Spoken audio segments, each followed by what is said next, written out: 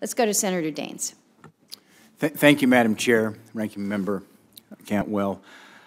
I know it's a long flight from Alaska to Washington, D.C. Thank you for making that journey.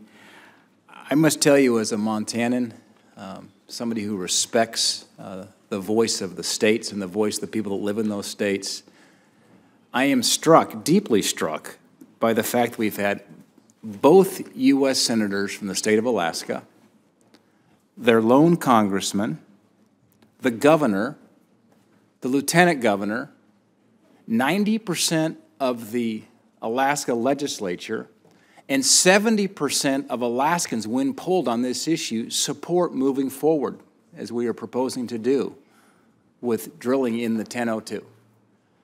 And I just think it's a bit arrogant for Washington, D.C., folks who are a long ways away from Alaska, to be in some way dictating the future of what Alaskans want to do, and being contrary, some here in this body, and your voice should count in this city, and to this senator, it does.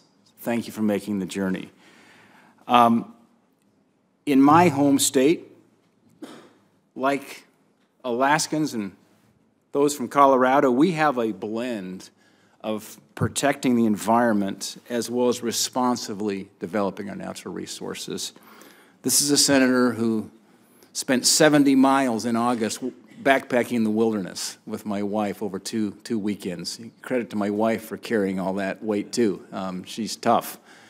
But I cherish those kind of outdoor experiences. I cherish the ability to fly fish, to hunt, to backpack, to climb mountains. This is in no way an either-or kind of proposition. This is truly a both-and situation. I saw that same blend, that passion for the outdoors, for the incredible landscapes in Alaska, when I had the opportunity to see the North Slope in May, in fact, with the chairman of this committee. And I'm just struck. Alaska is an amazing place, truly beautiful. And, but I know the frustration of Alaskans that say we want to be able to define our future and not have Washington, D.C. do it for us. Mr. Sheehan, as I stated earlier, protecting the environment is a value that both Montanans and Alaskans share. As an outdoorsman, I'm particularly interested in caribou. I've never hunted caribou, but it'd be on my bucket list. As the agency that manages our wildlife, Mr. Sheehan, do you believe that production in the 1002 area can have minimal impact on the local caribou herds? Thank you, Senator Daines. I guess I'd hearken back to my time was brought up by the good senator from Nevada about serving as a state director in Utah, where we too there built great populations of large ungulates, deer, elk, moose, and conversely had energy development within many of those same areas. You've seen that both in Colorado and Montana, as has been pointed out. These efforts to go into these fragile landscapes can be done. They can be done successfully.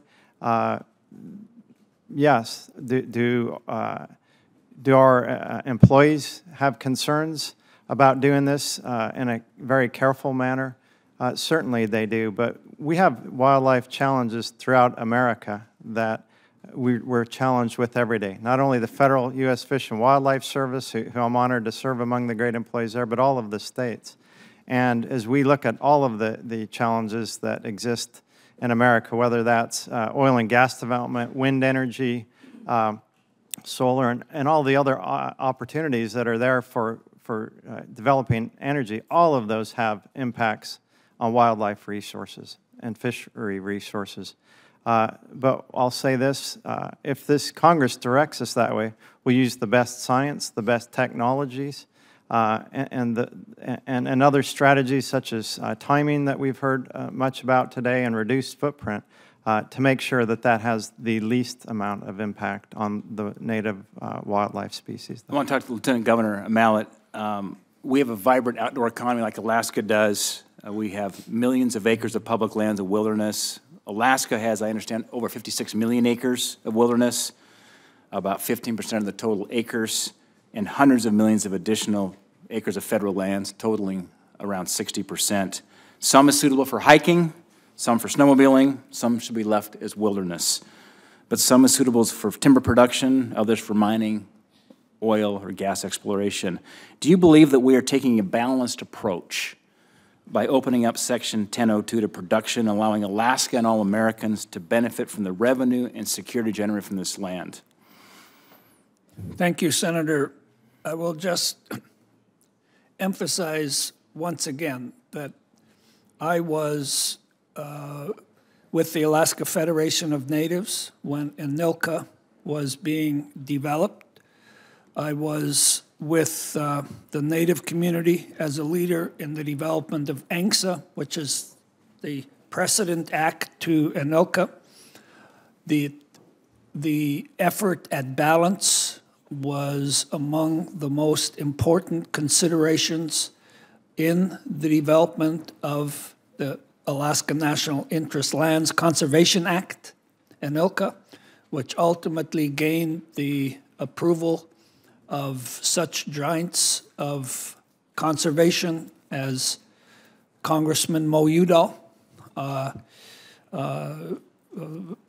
the Secretary of Interior at the time from Idaho, the range of conservation interests and other interests across our nation and within Alaska.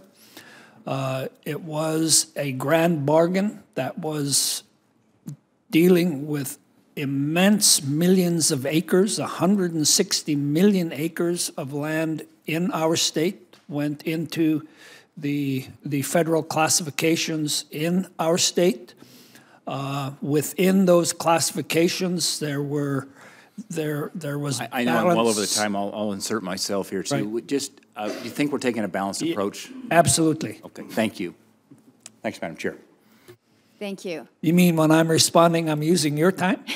Wow, I didn't know that. Sorry. It was probably better that I interrupt you than the chairman from your state. So I appreciate that.